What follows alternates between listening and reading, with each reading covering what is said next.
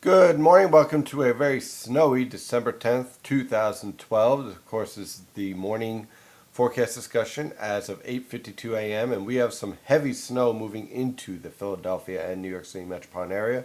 Temperatures range from the lower to mid 30s along the coast, upper 20s to lower 30s over the interior. Pretty much this will be our high temperatures for today, as temperatures will either be holding steady or falling as the cold air pushes into the region. We have moderate to heavy snowfall throughout the Philadelphia and New York City metropolitan area, and if it's not snowing yet in your location, it will very shortly and very quickly. Here's the latest radar, and as you can see right now, here it is loading. We have very heavy precipitation starting to form from south, basically from Maryland all the way up through New York City, and this heavy precipitation is going to intensify for the next several hours, producing snowfall rates of at least 1 inch per hour, especially focused from central New Jersey on back through the Philadelphia metropolitan area, where snowfall amounts will range from 3 to 6 inches, but could easily exceed over 6 inches in some locations. So it's certainly going to be a very stormy and very snowy morning throughout the Philadelphia and New York City metropolitan area. On the latest infrared satellite picture, you can see the intense lifting starting to develop over the Philadelphia and New York City metropolitan area. You see these bright yellow clouds here. That means that the cloud tops are rising and that lifting is extending back towards Virginia. And this will continue to reload until this disturbance exits the region. Here's the water vapor satellite picture. Now, this is really important to keep an eye on. This strong disturbance right here is the polar disturbance, and we have the subtropical disturbance here. They're starting to interact, and that interaction over the Philadelphia and New York City metropolitan area, over the northern and southern mid-Atlantic, will produce and will continue to produce very heavy precipitation over the region. And we're going to see an apex of that heavy precipitation around 11 a.m. to 2 p.m. right over the northern mid-Atlantic. And I'll show you exactly what the model guidance is showing. This is using the RAP model guidance, which by the way has been doing a spectacular job since last night of illustrating exactly what's going to be going on here. So we have the moderate to heavy snowfall move in. You can see the first wave moving through the region right now. And then by this evening, by this afternoon, should I say, let's say from 11 a.m. to 2 p.m., we're going to get very heavy snowfall develop basically right over Long Island, back towards central New Jersey, just to the south of New York City, and then back towards the Philadelphia metro, the heaviest snow just to the south and east of Philadelphia. So if you're in southwest New Jersey, if you are in central New Jersey, if you're in Long Island, look for a band of intense snowfall to develop in these locations. There will be the potential for, I know I don't say this a lot, thunder snow. Let me show you why. This should just take 1 second here.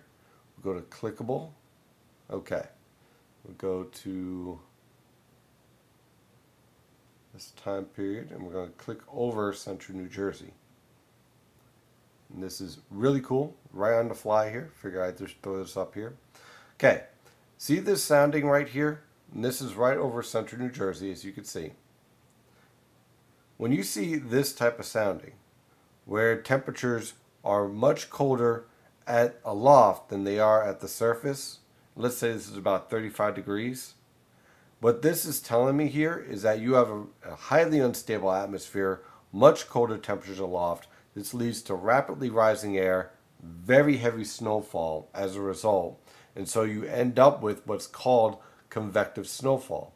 And so that convective snowfall with very cold temperatures aloft leads to a dynamic where you have basically more electrons in the atmosphere and you support the potential for lightning.